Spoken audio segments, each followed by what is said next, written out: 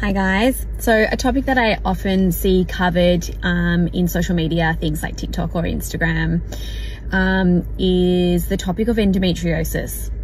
So I thought I might just come on and give a overview from a health professional point of view. So period pain or abdominal pain is extraordinarily common.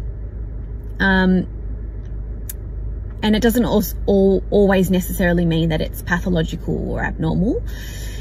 So, you know, that's the job, I guess, of a health practitioner, is to try and decipher what is within the normal range versus what is outside of the normal range. So endometriosis is a disease process where the lining of the uterus, which we call the endometrium, so the endometrial lining, is growing in places other than the lining of the uterus. So it can grow through the muscle of the uterus. So imagine the uterus is like a balloon, and there's layers of the balloon. So the inside layer is the endometrium, and then you've got myometrial muscle layer. So when the endometrium is growing through that layer, or you can have endometrial lining growing in the cervix or on an ovary or in a fallopian tube or on the bowel. It can grow in locations that it's not meant to. Now, we don't fully understand why this happens or the frequency. We don't, have a really good understanding of the frequency of it, because we suspect actually it's reasonably common. But the interesting thing is that some people can go their entire life having had endometriosis, which might get discovered, incidentally when they're having an operation or something else, but it's not caused them any symptoms. So again, we're not really sure why some people get very symptomatic and others don't. Now, endometriosis can present as severe menstrual pain, or because it bleeds. It actually responds to hormones. So you can have intra-abdominal bleeding, or you can have excessive heavy menstrual bleeding if it's, growing within the muscle layers of the uterus. But pain is one of the sort of, major features of it. One of the other potential features of it would be infertility or fertility issues, subfertility, because it's growing inside the fallopian tube or it's growing on an ovary. So the egg doesn't have a clear path to meet with the sperm and then fertilize and land in the uterus. So fertility issues is one of the other features.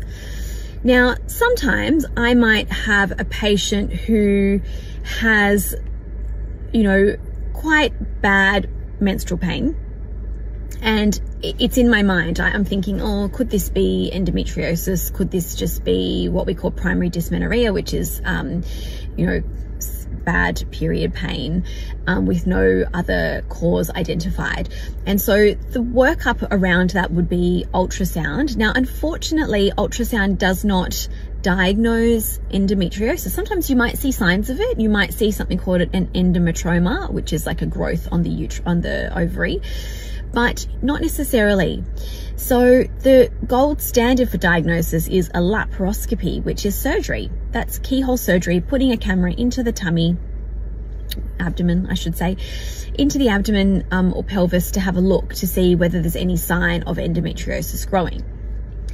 Now, yes, it can be burnt away, but you can never fully remove all of the endometriosis because it can be microscopic. It can be not visible.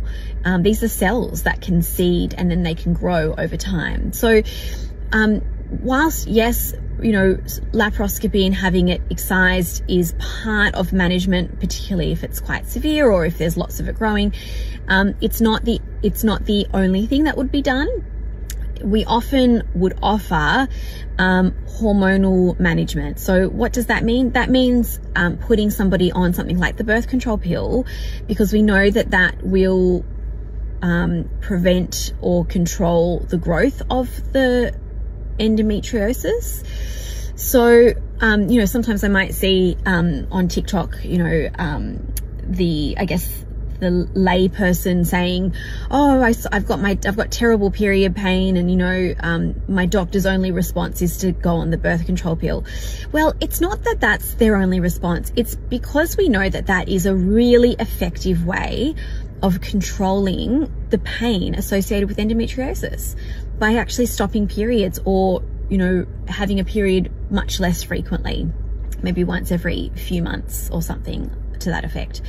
So there's more nuance than what I guess is seen on social media from a person's point of view. And, you know, I think it's really worth, you know, if you're not sure why your doctor's suggesting something that they're suggesting, ask them. Ask them why they're doing what they're doing. Sometimes I will say to my patient up front, I'll say, look, you know, we can go down the route of a laparoscopy, absolutely. And they might be hesitant around that because it's a big deal, it's surgery, it's costly, or there's long wait times if it's through the public hospital system. In which case I might say, well, let's do a trial of the birth control pill and not let you have a period for a while, and we'll see whether your pain reduces. And that can be really effective. So, you know, other people will say, oh, that's a band-aid. No, it's not a band-aid effect. It's actually a management tool that we use for endometriosis. Because remember, I said we can't necessarily always cut away all of the endometriosis. So even though you might end up having laparoscopy surgery, the birth control pill might still be utilized as a management tool option.